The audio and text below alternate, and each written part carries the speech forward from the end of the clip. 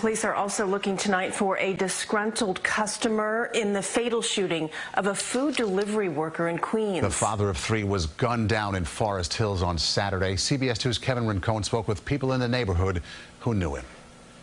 For many in this community, Zhiwen Yan was more than just a delivery driver. He was a husband, a father, a friend, a familiar face. He just was a pure gentleman, a pure human being. Yeah. It's so sad, a young man for no reason.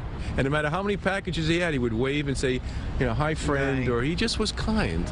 Many have brought flowers to the Great Wall here on Queens Boulevard where Yan worked. Most of the handwritten notes say, "You'll be missed." I can't breathe, you know. I miss him so much, so much.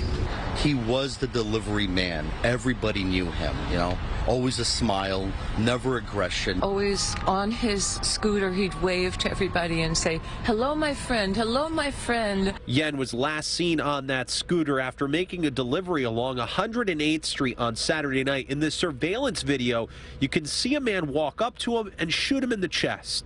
So far, police have not made an arrest, but sources say they are looking to question a 50-year-old man who's described by the restaurant owner as a disgruntled customer.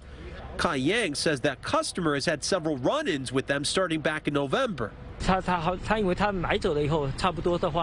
He says he bought the food. 20 minutes later, he gave it back, tried to ask for a refund. We told him we can't take back the food because of COVID, and he started using racist language. Now, Yang claims he was upset, the customer was, over a lack of duck sauce.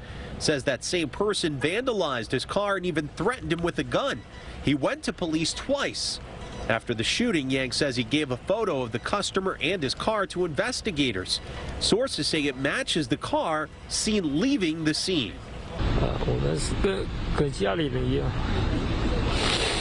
He was like family to me. I feel terrible, just terrible. Yan also worked down the block at Lulu Laundry, which is now shuttered as they grieve. Yan is survived by his wife and 3 kids. The youngest is 2 years old. For now, this restaurant remains closed, and the tributes, they continue to grow. And so do the hopes that soon the person behind the senseless killing will be brought to justice.